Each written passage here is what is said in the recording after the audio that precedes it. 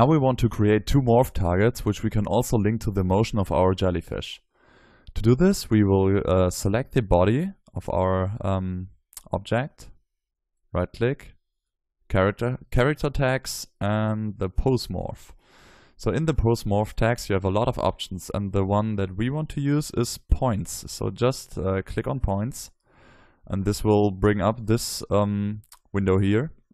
You have your base pose, which is the state right now, and you have a first pose, which is generated by Cinema 4D for you. So we will rename it to in, and we will create a second one, which we call out.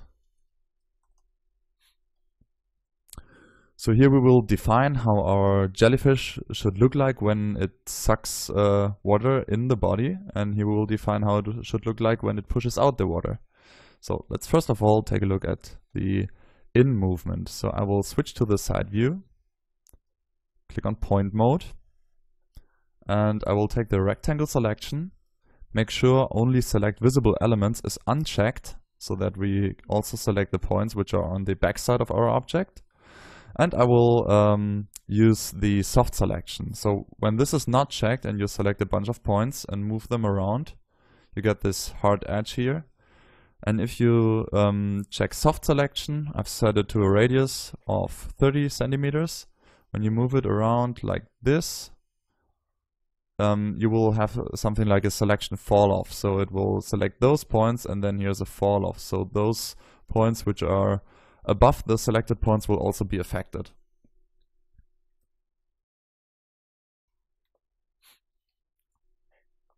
So for this movement, when the jellyfish sucks the water in, I will scale this part up. So I will go back to the perspective view, take the scaling tool, and just scale those two axes here. If I go on this green triangle and scale it upwards, it looks like this. And here I can decide how much I want to scale it. Maybe something like this should look cool. So around the size of our controller circle, maybe. Let's switch back to the side view. Push it upwards a little bit. Maybe like this. Yeah, this could work. And if we now click on our morph target tag again, you see that we have a strength slider here. So with our pose in selected, if I change it, this slider here, you see this would be with the movement when the water goes in. So it looks like the jellyfish is breathing. This is very good, like this. Okay, then we click on out, which is the third point here in the list. The points are still selected, this is good. And then I will again switch to the scaling option, the scaling tool, sorry. Go to the perspective view and scale it down like this maybe. Maybe like this. And stretch it downwards. Maybe something like this could be nice. I will decrease the radius of my soft selection a bit and scale it even more. Maybe something like this would be cool. So if we take a look from the side again, click on our morph target tag and use this one. Now it pushes out the water. This should work.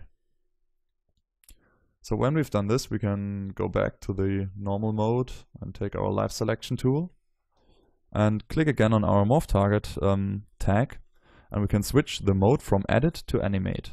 And this will bring up this interface here where we have our two sliders and we can control it here. So what we now want to do is we want to link those values to the movement of our jellyfish. So when it sucks in the water, this blend shape should come in like this. It spreads out, brings in the water, and then it pushes out the water. So this one comes in and this one goes down. So now we have our movement here, and we simply need to address those values with our XPresso. So I will zoom out a bit, like this. Bring up our XPresso window and create two range mappers. and we can rename them. So this is the range mapper in, and this one is the range mapper out. So we have a better overview over this one here. In and out. We will connect the position of our master controller and maybe select them both at once. We know that our input range is a real, just user defined, and the output range should be %, because our morph targets are driven in %. And under the parameters tab, if we take a look at this one here, our input lower is 0, the input upper is 50, so this is our one motion cycle. Input lower is 0 and input upper is 100, so this is nice. And we bring in the morph target tag, so just drag it in and create 2 input ports, tag properties, out strength, so this is the morph target out and we want to drive the strength of it. And the same goes for in strength. I'll just change the position in here. And now I can connect the in and the out. And because the motion repeats over time again and again, we have to check here modulo, that our function will repeat itself over time. Okay, now let's take a look at this one. So if I now hit play, you see that nothing really works very good, because both of them are working at once right now, both morph targets, so that's not what we need. So I will create some curves. So I'll check the range mapper in, take a look at the parameters, and here we have our curve. So right now there's not a curve, so we have a linear line here, so it blends in from 0% to 100. But what we basically want is that our first morph target, the in, should take place maybe in, so this is our whole motions cycle. So maybe we want the in sucking part in this area here. So I will create a curve for this one, maybe like this. So now we see that something happens. So only in the first few centimeters of our movement, this blend shape, the morph in, will be blended in and blend out again. Then we will take our second range mapper and create a second curve, which will be at the end of our motion cycle, something like this. And now you can see that we have both motions here, and now we can easily adjust the motion, that it looks good. So let's take a look at it. So we see that there's a step in between because they are not overlapping enough. So I will blend in the second morph earlier. This is better. Maybe it should stay longer. Yeah, I like it.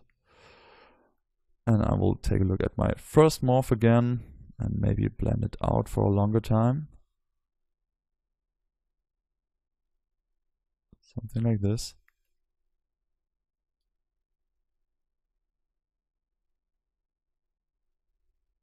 And I think it can suck in earlier.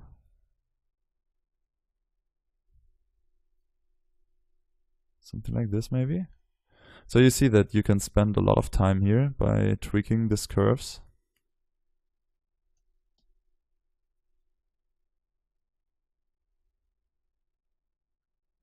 This looks nice over here. So if we just make the jellyfish visible and make our controller invisible, you can see how it looks without the ring. This is quite a nice movement. Maybe we should adjust it a little bit more. The curve over here.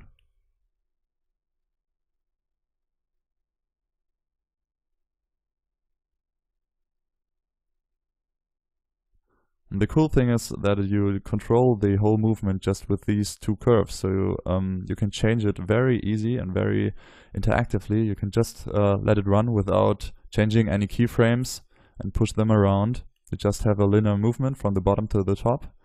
And I think right now we have a nice movement over here.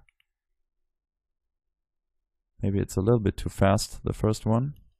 So blend it in longer. Bring it to the side. Yeah, I like this one. So in this lesson, we learned how we can make morph targets and drive them with XPresso. So we have the whole movement of our main body defined over curves, and we will later build a user interface where we have all those 3 curves and change the movement of the whole jellyfish with a few clicks.